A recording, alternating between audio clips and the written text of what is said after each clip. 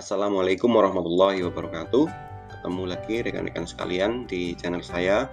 Pada kesempatan kali ini saya akan sharing mengenai bagaimana caranya kita mengecek keabsahan, kevalidan atau diakui atau tidaknya ijazah kita ya di PD Dikti kemdikbud.go.id ya, karena kita ketika mau melamar pekerjaan misalnya di instansi negeri atau milik pemerintah atau mau menjadi CPNS ya, mendaftar ataupun mungkin mau mengajukan kenaikan pangkat dengan menggunakan ijazah yang kita miliki di PNS ya, tentu saja keabsahan kevalidan data ijazah kita itu perlu untuk kita cek ya.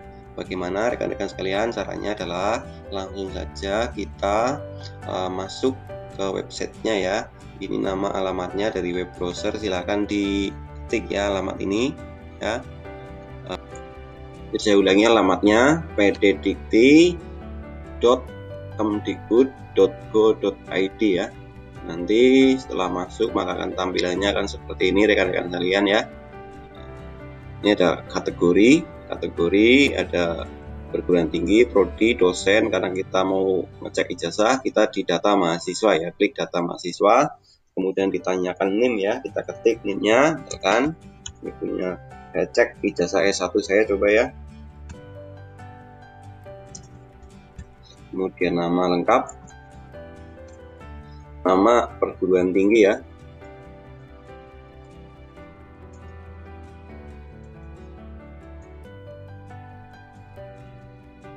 Kemudian program studi.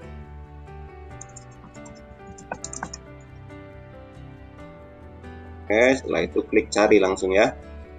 Nah, ini sudah muncul namanya, kita klik nama. Ini ada detailnya, detail datanya, ada identitas, kemudian prodi, jenjang, nomor induk, semester masuk, lulus ya statusnya. Kemudian di bawahnya juga ada riwayat per semester ya. Bahkan ada data jumlah SKS-nya ya. Oke, ini jadi S1 saya sudah terdaftar. Ternyata kita coba sekali lagi.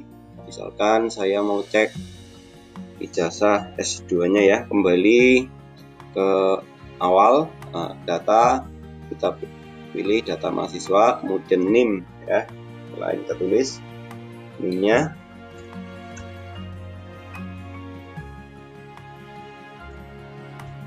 kemudian nama perguruan tingginya,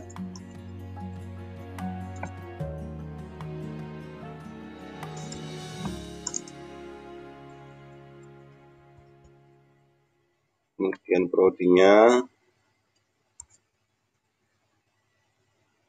Setelah itu klik cari ya. Nah, ini sudah muncul detail namanya, kita klik namanya. Nah, ini ada detailnya untuk S2-nya, kapan masuk, kapan luar status, sampai nomor jasa ada semuanya di sini, sampai pada riwayat kuliahnya ya, SKS yang diambil dan seterusnya. Alhamdulillah ini sudah lengkap. Oke, silakan rekan-rekan sekalian yang belum cek ijazahnya bisa cek di PD Dikti ya.